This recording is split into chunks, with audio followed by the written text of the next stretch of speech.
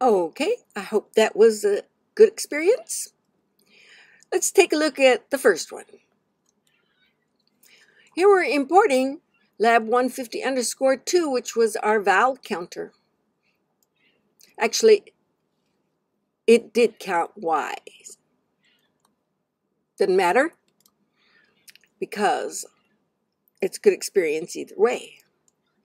So in my main, I'm seeing if I was given an argument on the command line. If not, there's an index error and I'm asking for it from the user. If I still don't have one, then we'll use my default cats.txt. Now I'm going to count vowels in file and give the report. If there's an error, I will catch an IO error as info, and I will print that.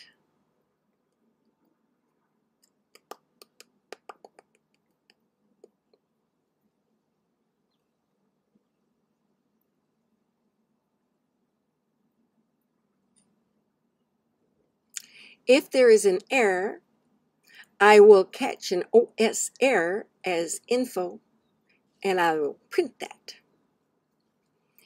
Up here in Count Vowels in File, here's my vowel count that I initialized to 0. I open my file, I go through each line, and I push that line into my Count Vowels function in my Count Vowels library, which I renamed from the Lab150_2. All very readable. And I pass it back.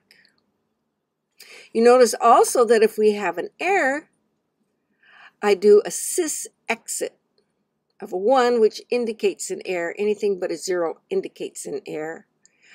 A person really should provide documentation on what the numbers mean that come back. Unix reads those exit codes.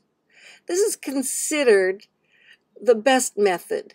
There is also an exit call, and it calls sysexit. The next one, number 2, I gave you a do-swap library that has in it a do-swap function. And I cautioned you, don't look at that code. Don't believe in that code. To do a good job of this swapping, you really need regular expressions, and we're not doing that in this class. In my solution, I want to introduce shootle. You didn't need it, but I'm using it here. Let me show you in my main. With shootle, which stands for shell utilities, I can copy a whole file. I want to do my work on cats.txt. And so I am copying it to cats.toText so I don't accidentally mess up the cats.txt because I like to regenerate it to you, to students. Now I'm going to call my swapper function on cats.toText. I'm going to change all my cats for dogs and all my dogs for cats. Well, they are the same length. That's real good. Otherwise, that do swap would not work well at all. Okay, so I do the try except of my OS error. And in the try, I do the with.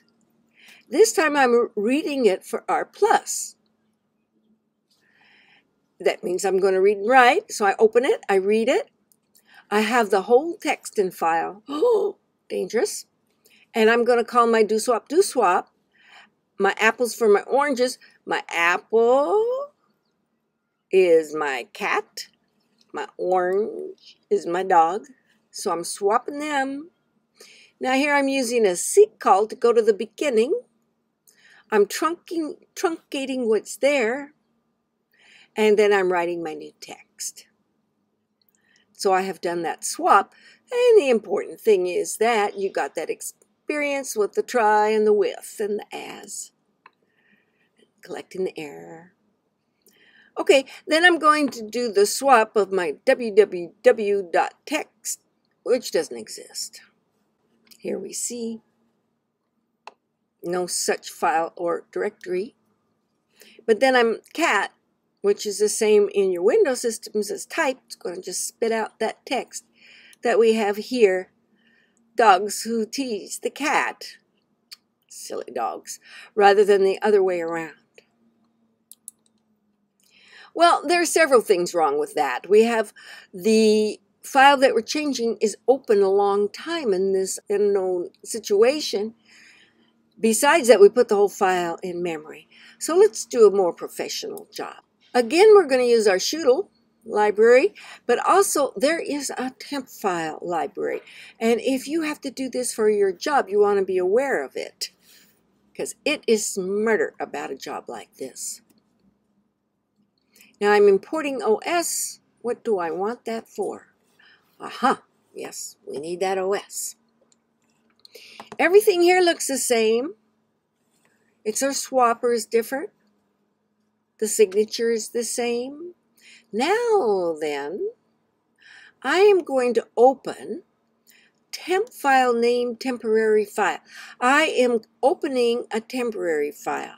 There are quite a few things in that library you might want to look at if you really need all this. But this is a real good one because it is just like opening a file, except that it chooses the file for you on your disk that does not have its name clash with anything that's there already. By default, when it closes, it's going to delete itself. Well, you may want that, but I don't.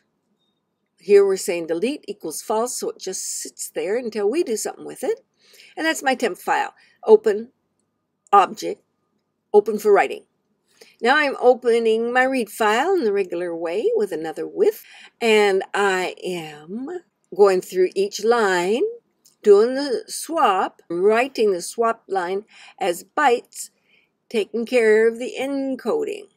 If you have a problem, that's where you go looking. Okay, when I'm done writing all that, the temp file, now it is closed but not gone.